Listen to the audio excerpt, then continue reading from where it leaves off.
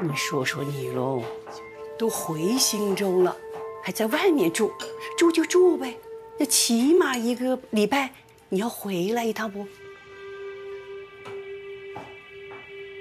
老爸爸其实蛮心疼你的，就是嘴硬。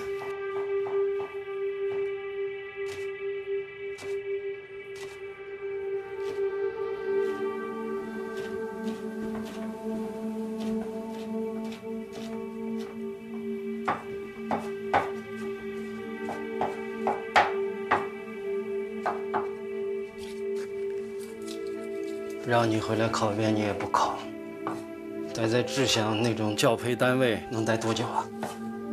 从来也不为自己长远规划。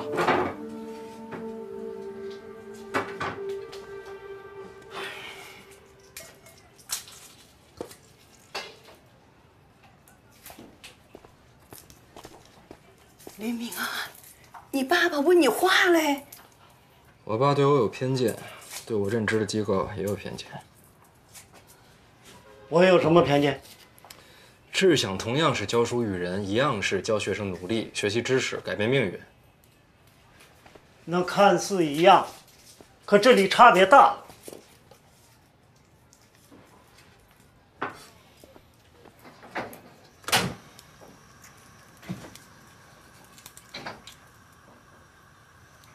行，雷老师，那我请教你一下。我现在考研班上呢有这么一个学生，性格古怪，成绩一般，家庭条件也一般，还经常受同学们排挤。但是学习态度呢倒是不错。你说你教学经验那么丰富，如果是你的话，你怎么做？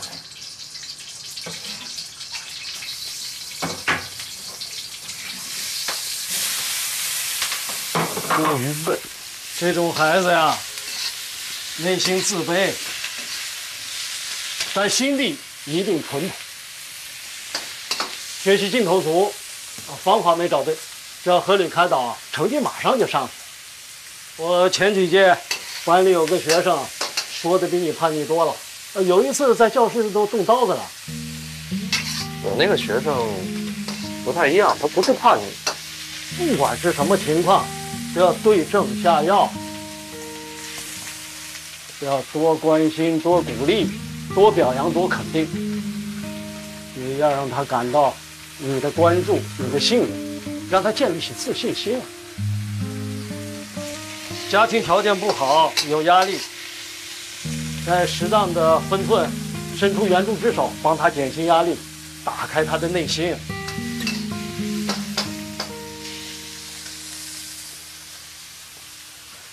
最重要的是，任何时候都不能放弃任何学生，哪怕他自己都要放弃了，你都得给他勇气，给他希望。做老师比教书更重要的是关心和陪伴，做学生的朋友和家人比做老师更有用。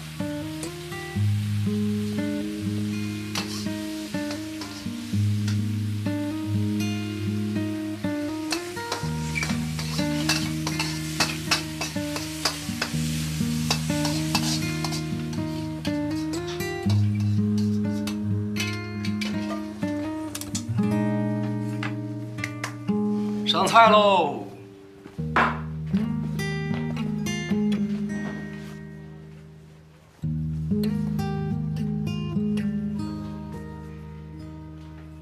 坐吧。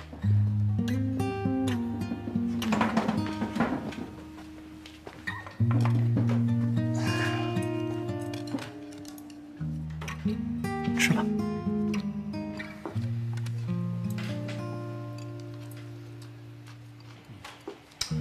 手艺不错啊，雷老师。雷老师，这是我最后一节课了，你可以通过我的好友验证吗？我保证不烦你。首先呢，我平时不用 QQ， 有事儿啊就到官网去留言，想要找我就再来志向报课，随时欢迎你返场重修。就这样，路上小心啊。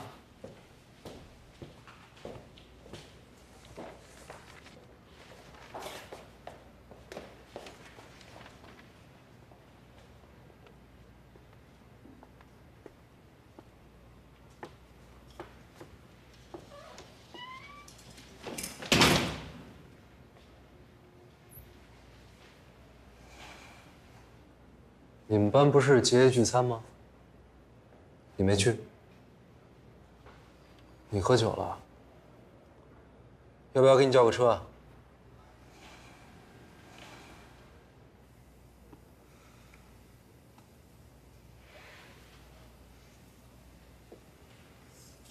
雷老师，我一共送过你36张明信片，18份礼物，1400多条短信。你喝多了，咱们出去说。79封邮件。之前那些礼物，你不收没关系。但今天我结业，这是我送你的结业礼物。布谷鸟的寓意是传授真理的人，像你一样。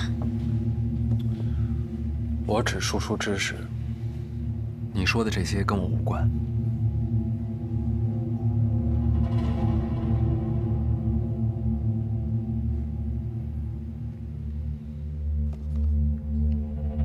你知道我喜欢你，对吧？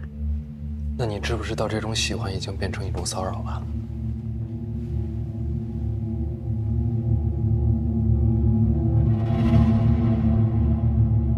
你真的一点都不喜欢我吗？是我长得没有他们好看，还是我不够优秀？如果你对我一点感觉都没有，为什么要偷偷替我交学费，还骗我说那是志小的奖学金？为什么要给我那么多鼓励？你知不知道我是靠你才撑过来的，雷老师？我给你鼓励是因为你过分自卑，给你奖学金是因为我不希望我的学生因为交不起学费而中途辍学。郑倩，你不要再把你那些无聊的爱情幻想捆绑在我的身上，我们之间过去、现在还是未来都没有任何可能。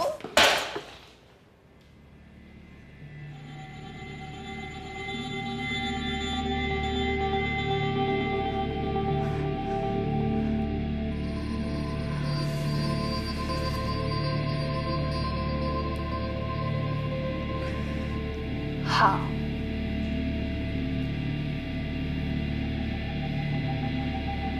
我最后一个请求，就一个。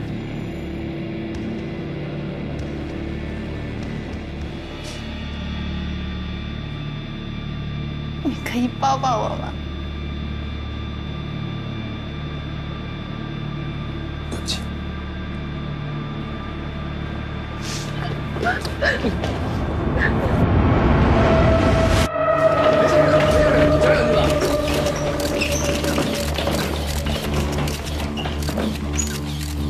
作为一名老师，我是失职的，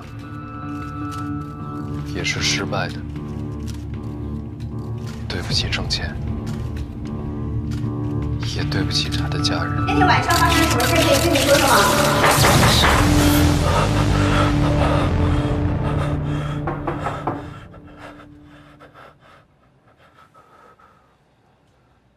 谁啊？我进来。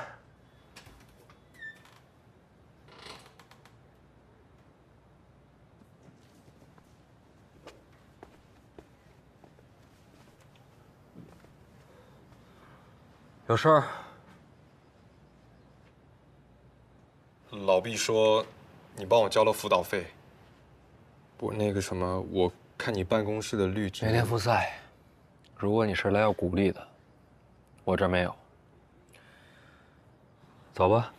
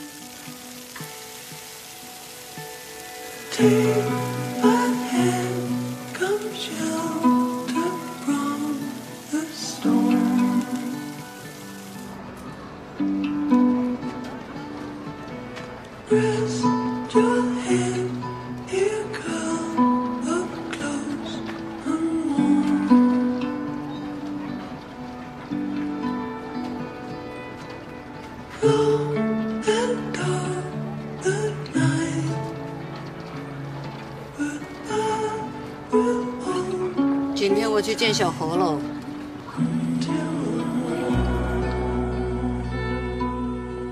怎么样，姨，还满意吧？这间可是出了名的难订，也是跟雷哥关系好，横竖得给你们安排上。您放心，雷哥已经把定金交了，您随时都可以过来。小何，我晓得你为了我这个事情忙前忙后好几个月，所以我今天才愿意在这跟你碰一下。我明确的告诉你，这个铺面我是不会要的。你告诉那个人，我这个态度是不会变的，就是忙活死了那也是白搞。定金，你退给他好吧？好啊，哎，行，那我再跟雷哥沟通沟通啊。哎，过来。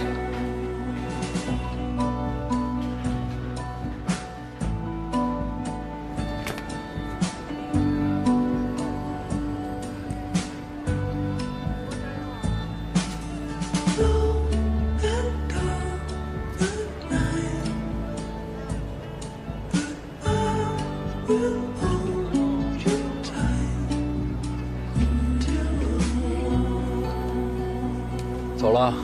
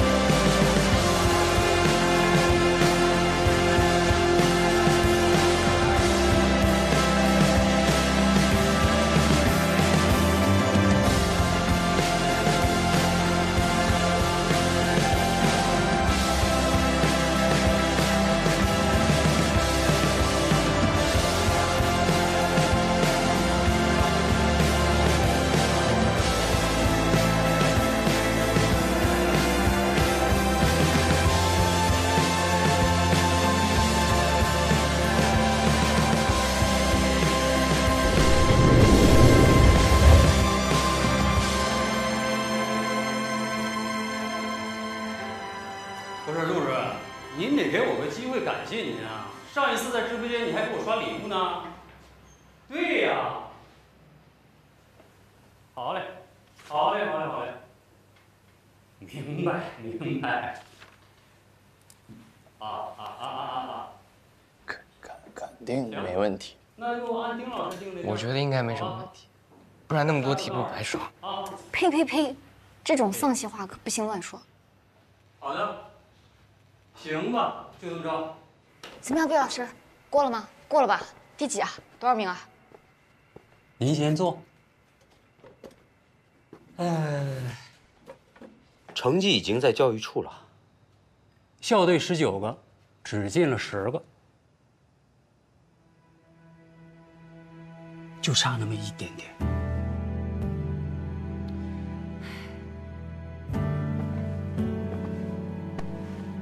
这段时间你辛苦了，咱再接再厉，啊！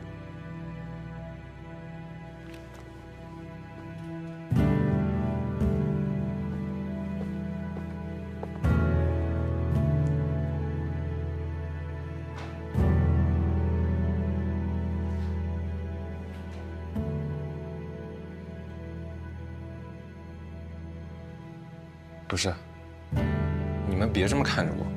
我没事儿。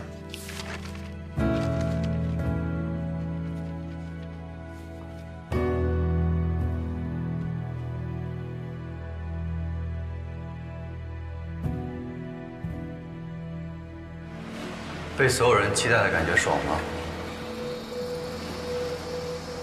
找人搭讪缓解紧张，没空。李然，你该不会真的以为我是在帮你吧？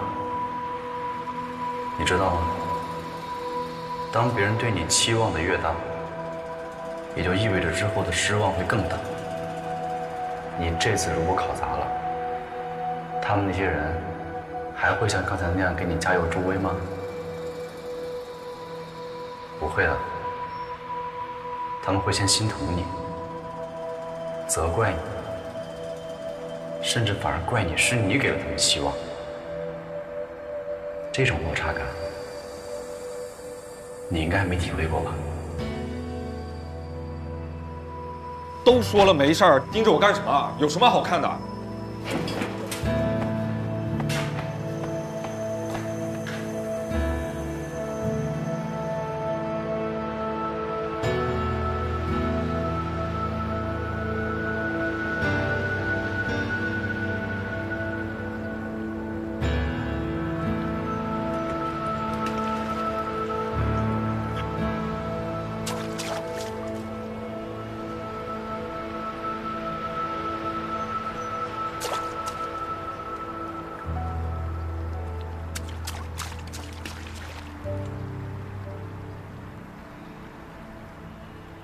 你怎么知道我在这？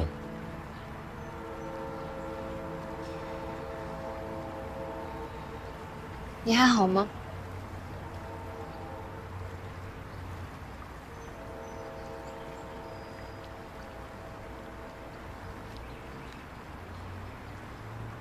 竞赛结束了，还有高考，别忘了，你还欠雷鸣30分呢。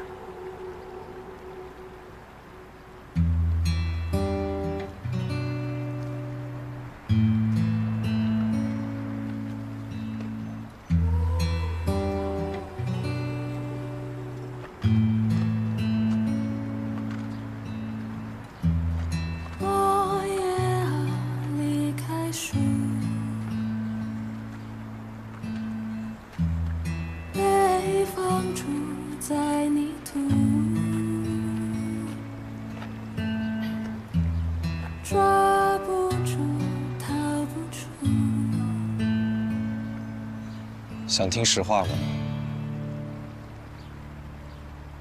嗯。那天去志享报竞赛班，回来我就已经不纠结了。19800，39800，我跟那群人根本就没法比。他们从小学开始就为竞赛做准备，我一个半路出家的穷小子，突击半个月就想从他们手上抢过奖杯，这件事本身就很不物理。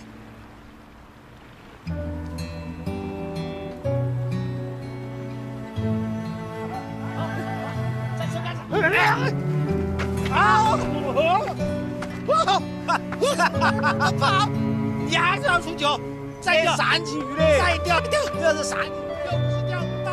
那我看的，看我的，那个嘞，那我要看我的也看啊！你还记得吴错错说他怎么钓鱼的吗？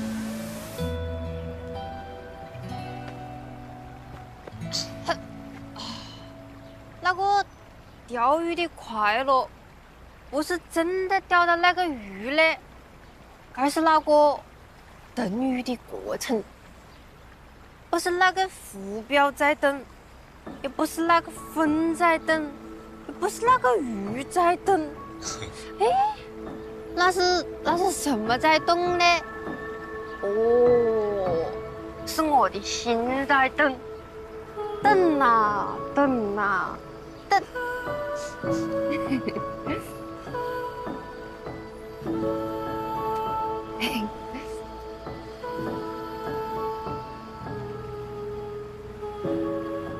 怎么了？考试不也一样吗？爽的不是结果，爽的是你吃的苦、流的汗、跑坏的鞋，是你不管过了多少年，混得有多差，再次回想起来，还是会让你浑身发麻的那个东西。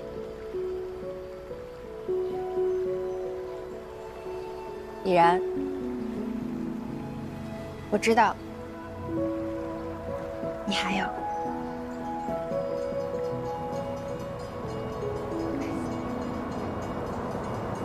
裙子，来了，这子。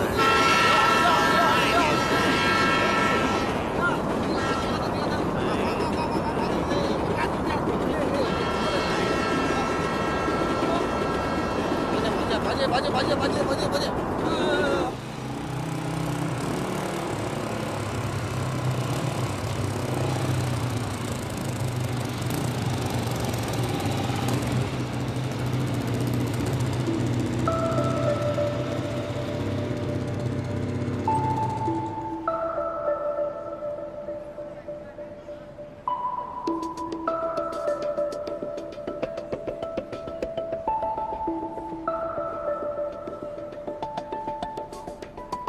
自从11班开设了学习直播以来，3大平台的讨论度都稳居学习类超话榜首，话题热搜榜上28次，榜1 9次。除了网络平台、电视台、电子报刊等主流媒体也纷纷下场进行了报道。对了，还有一个好消息，不少广告合作方现在也都坐不住了。下一步怎么进？那都是后期运营的事儿，说点实际的。好。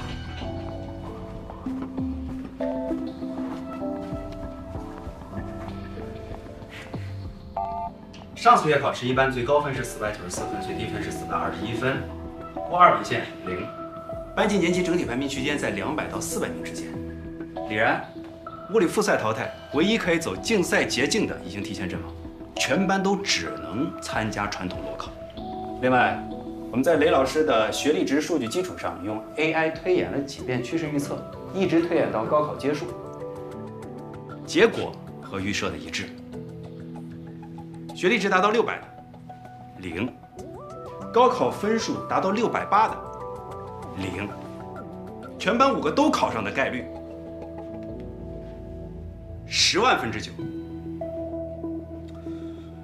其实可以不用铺垫这么多的，咱们不妨直接进入下一个环节，私聊呗。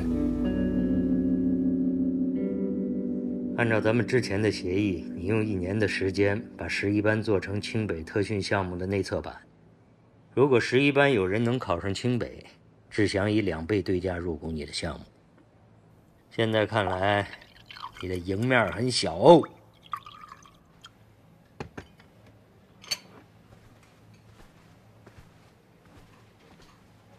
开个玩笑。我倒觉得这是一个很好的契机。现在全新州甚至全国都在好奇，这落后生里到底会出几个敢考清北的尖子生。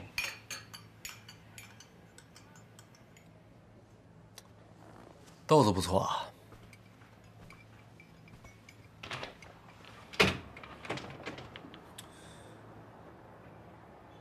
不妨直说。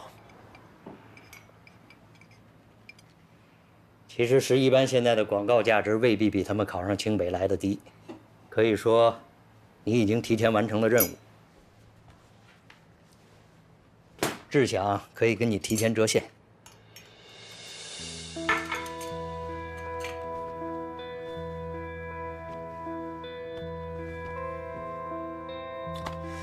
让我猜猜，条件就是让我离开明龙，来志享站台。把这几个月11班的教学成果当作是志享 AI 教学的广告，如果我不接受，志享就不再考虑我的项目，没错吧？还有，清北特训改成高考逆袭，只谈提分不谈清北，以免打脸。这样一来，招生面更广，可控性更强。那几个学生如果愿意配合宣传，志享最贵的课程随他们选，全部免费。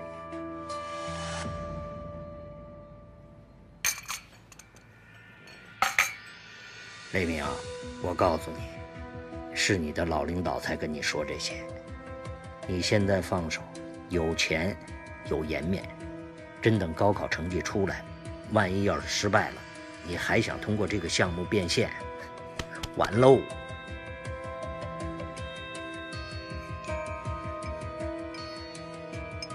所以你这么着急要商业化，是不是因为你从来没有相信过这几个孩子能考上清北啊？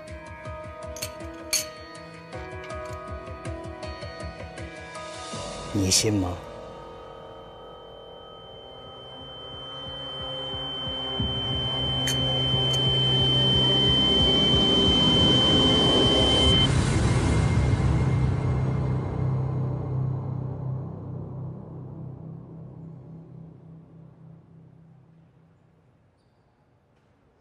检查结果不是特别好，来您看一下。他现在整个泌尿系统已经受到感染了，再往下走，椎体束也会受到影响。椎体束就是今后吃饭呢，他那个吞咽呢会比较麻烦。是。其实现在就是比较担心一点，就是更严重的会有吸入性肺炎。我们这儿毕竟不是医院嘛，所以转到医院去吧。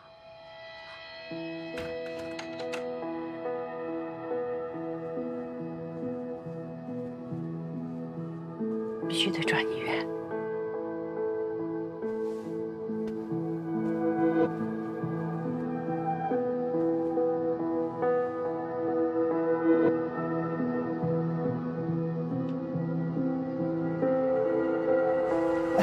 来，雷先生，作为当事人的父亲，他做的这些事儿，请问您知情吗？当事人至今没有露面，请问你知道他现在在哪里吗？作为新州教育界的知名人物，对这件事情难道你就没有什么要发声的吗？您有没有思考过这样的惨剧背后的原因呢？从前的某些教培机构为了盈利，聘一些不称职所谓的老师，带来了恶果。雷先生，今天所有媒体都在，我希望您能够给媒体、给公众一个交代。雷先生，给个说法吧。对，跟我们讲两句吧。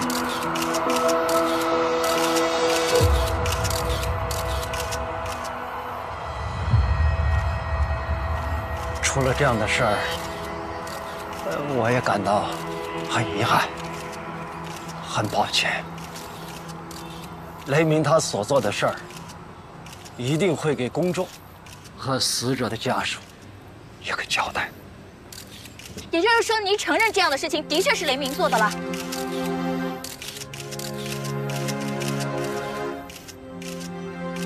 也就是说，你承认这样的事情的确是雷鸣做的了？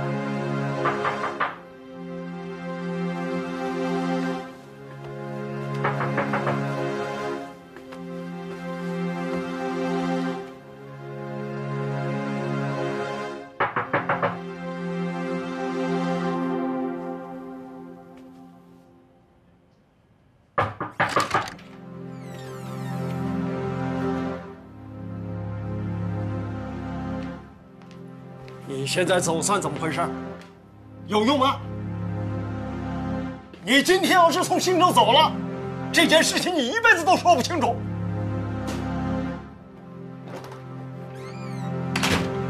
已经说不清了。我早就跟你说过，要谨言慎行，谨言慎行，你就是不听。还有，那教培单位是能去的地方吗？尤其是那志强，他们想的是赚钱，不是学生。你错了，雷老师，我就是听了你的。什么？比教书更重要的是关心陪伴。什么做学生的家人，做他的朋友。我就是听了你的，事情才会变成这样。雷鸣，都到这个时候了，你还不知悔改，不会从自己身上找原因。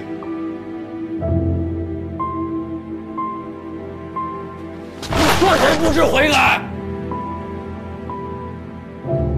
你自己听听，你都在说些什么？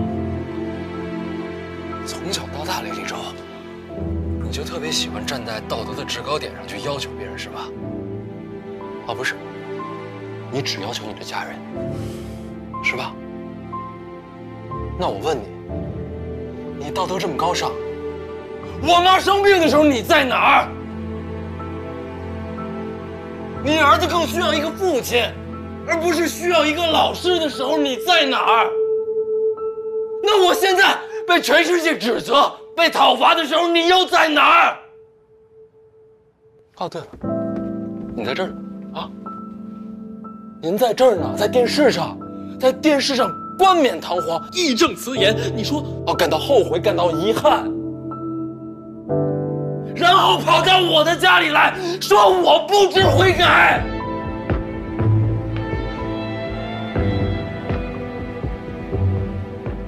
雷老师，你知道吗？我从小到大一直都挺努力的，我就是希望你能多看看我，多表扬表扬我。我也希望我能做得更好，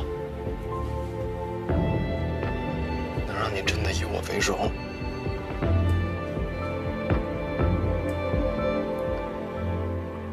但是现在，从此刻开始，我不需要了。我不需要你的认可，因为我不认可你，雷立正。我雷鸣不会做你这样的人。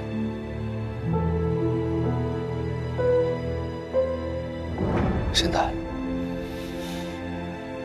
请你立刻离开我家。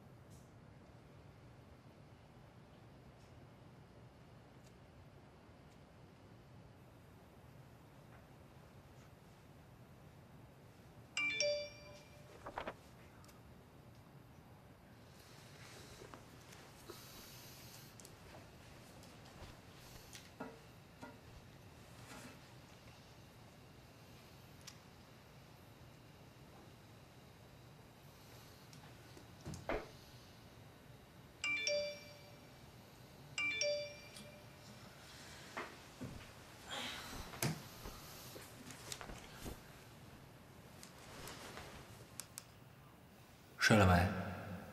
出来喝点儿。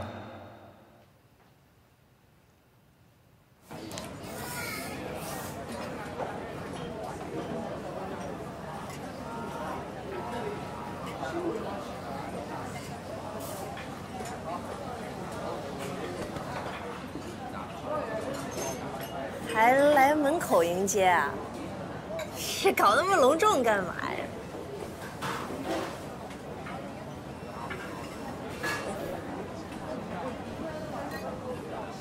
那今天还是 AA 吗？哎，桑老师，哦，这好漂亮！哎呦，桑老师，果然让雷鸣才喊得动你哦。你不是泡个脚就睡了吗？哪里啊？桑老师穿那么隆重，刚从别的局上赶过来啊？啊，对，我刚从别的局上赶过来。太久等了，久等了。哎，这裙子真好看啊！是吗？路上堵车吗？啊，对，堵半天，这不才来吗？赶紧喝点，赶紧喝点，赶紧。有点高了，跟他倒酒，倒酒，还能喝吗？哎，同志们，第三轮啊，谁也不许养鱼。哎，来，这是有什么好事吧？各位，听我说啊，我们11班成班也有2个月了。作为11班的负责人，我跟桑老师必须得在这儿感谢各位领导、各位老师对我们的帮助还有支持。对，谢谢各位老师，辛苦了。哎呀，吓我一跳，我还以为雷老师真有什么好事呢。哎呀，桑老师你也喝啊？哎，把包放上。来，桑老师再喝一杯。还喝？难得能喝这么尽兴，来，哪天没跟你喝？哪天我们喝了，你真的喝多了。那喝，来，啊，这是我的啊，这不是我的吗？桑老师，雷老师，老雷，哎，老雷呀，你，我不信。那几个孩子考清北，我更不信。但现在，我有那么一丢信了。来，干杯，老雷！干杯！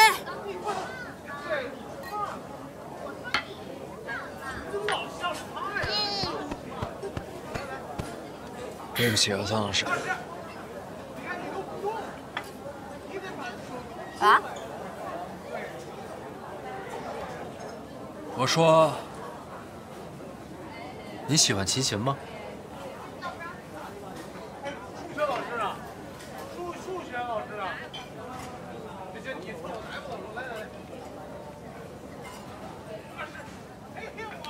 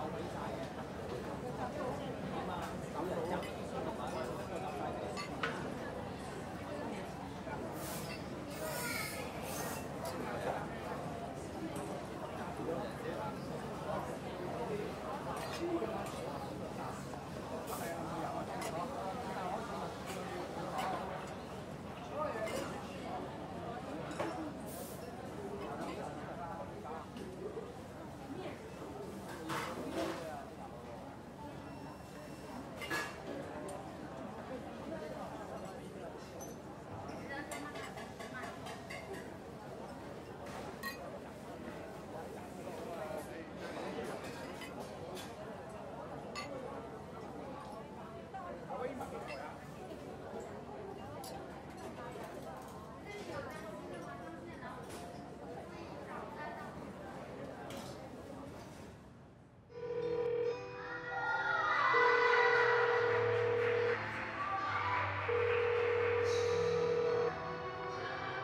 想好了？想好了，可以转让，可以退出，但是要加钱。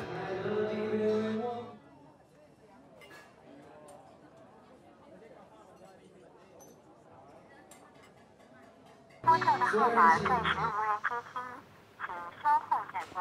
Sorry, subscriber call does not answer.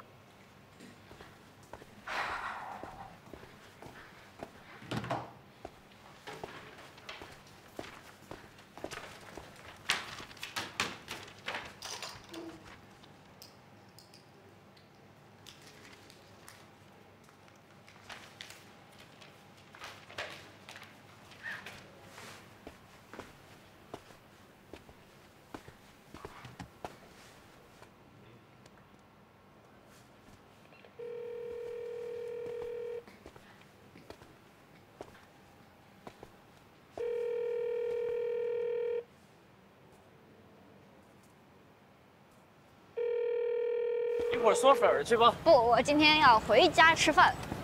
好吧。回家。那我就自己去。雷鸣又失踪，前2天还说今天做夫妻总计划的。嗯。哎，嘉庆老，你双休打算干嘛呀？排练啊。好。是11班的同学们吧？你们是？我和朱老师是你们雷老师的好朋友，雷老师委托我们给你们准备了一些小的惊喜，这不专门在校门口等着你们。惊喜？你说是就是啊，万一你们是骗子呢？夏青老，你觉得哪个骗子会在大白天在校门口骗人的？你知道我的名字？当然。我知道了。我知道了。跟雷鸣确认过了。所以到底是什么惊喜？他说他也不知道。所以我们现在就走吗？走吧，上车吧。我惊喜什么惊喜啊？对啊。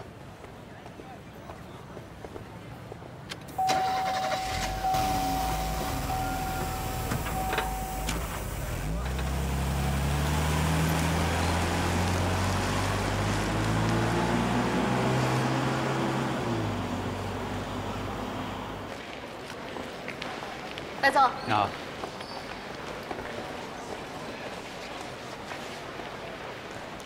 我之前在这补过课，教室就在上面。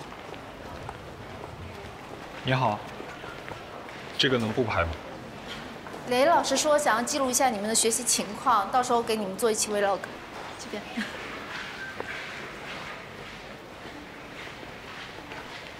这边。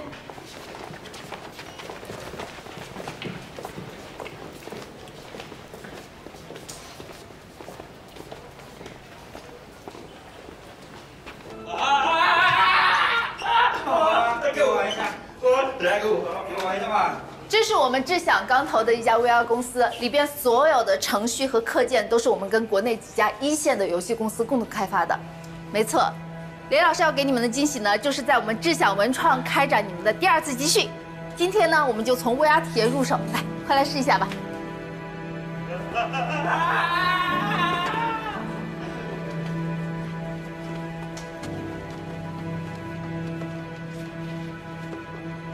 好的，我们换一个队形啊，3个男生站后面啊，2个女生站前面。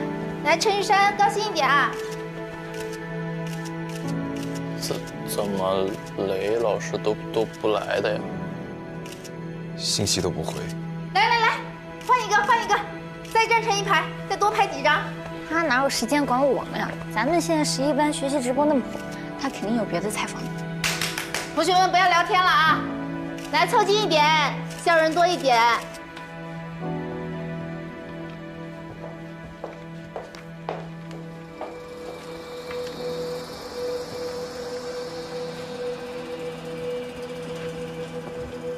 雅文，到你了，来。那今天在我们的直播间呢，我们是请到了雅文同学来跟大家一起来分享他的学习心得，有请雅文。蚊子姐好，雅文好，来赶紧跟我们直播间的家人们打个招呼吧。直播间的朋友们，大家好，我是来自智享文创新洲校区优能3班的周雅文。今天呢，很荣幸能来到蚊子姐的直播间，跟大家分享我在智享的学习心得。马上就要开始了，你不要弄错了啊！来，还有10分钟就轮到我们了啊！一定要记牢自己的发言稿，还有就是一定要记得 Q 智享的 AI 教学方法，还有这套课程的独家优势。不行，真的太烫了。没有记清楚没有？太多了，没记清。老师，陈玉珊生病了，我们4个去就行。不行啊，这班级里是5个人，就只能是5个人。雨珊啊，我相信这点小困难一定是可以克服的啊！哎，你联系好了没有？你赶紧去打电话。第1轮嘉宾2分钟倒计时，第2轮嘉宾马上候场。